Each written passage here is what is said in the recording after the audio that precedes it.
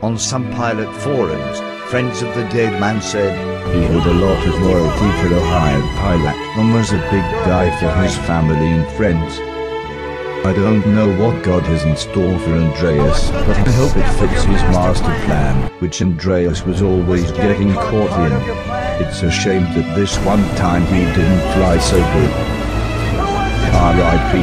Andreas, hopefully you'll get to bring friends wherever you are. Prosecutor Brice Robin said the cockpit voice recorder captured the final moments of the doomed jet. He said, "His breath was not of somebody who was struggling. He never said a single word. It was total silence in the cockpit for the 10 past minutes. Nothing.